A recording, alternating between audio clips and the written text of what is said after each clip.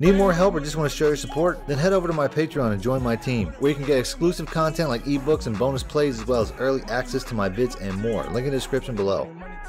Alright, welcome back, YouTubers and Madden fans. This is Madden Money Shot with another Madden 18 MUT tip. I got another coin making method for you. Something really simple. This card you're looking at right here, Philip Gaines, I just got for 500 coins, and when I did that, I was like, let me record this. I think I had a really good method. But basically, all I'm doing is buying and selling gold cards. You see, I got another guy here I'm getting for about $9.50. You'll see how much he sells for in a little bit. Believe me, it's a lot more than $9.50. You saw the next lowest card price was around 2,600 to, or more. So yeah, 2,700 for the next lowest card. So basically, I started finding myself purchasing really inexpensive gold cards in the 75 to 79 range, trying to snipe those instead of elites, and I found it was a lot easier and was working a lot better. So the filters I really set to, all I really set it to was buy now price, and then I set it to all players type, quality 75 to 79. I put the letter A in the search engine there. It just kind of changes the cards a little bit, I find. I got that from a different YouTuber, Chewbacca Lemon. I watched a video he was shooting live, and he had that in there. I don't know if it was helping him or not, if it was a mistake, but I started doing it and I find it's helpful. But essentially all I'm really doing is going team to team. I should have bought that guy right there for 1,000, but I hesitated and moved on because it wasn't a huge increase or a huge decrease from the next card. But basically, I'm just going team to team. I'm going team to team with this setup with the intention of finding cards that are way cheaper. You'll see here I get a cheap Jari Evans, I think for like 600 coins. I found quite a few in the 500 to 600 range. That's really ideal.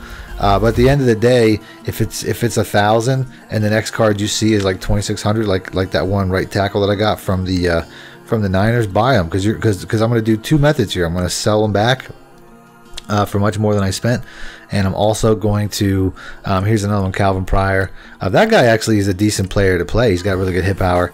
Some of these guys, if you don't have a great team, might actually upgrade your team, but either way. So like I said, two methods here. I'm going to sell them back for better value, and I'm going to turn them into a set, and that's the second method. As you see, some of my greatest hits here, I get Kamar Aiken.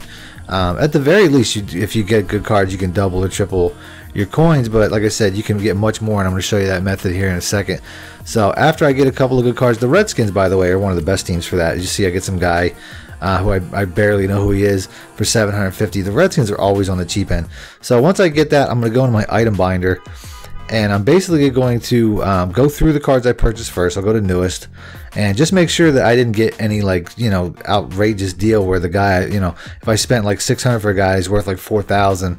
I got to check that out. Vernon Hargreaves, I don't remember what I paid for him, but you can see here he's worth relatively close to $3 grand. So I don't want to put him in a set, which is my second step, and that was really the whole idea behind this was to finish sets anyway.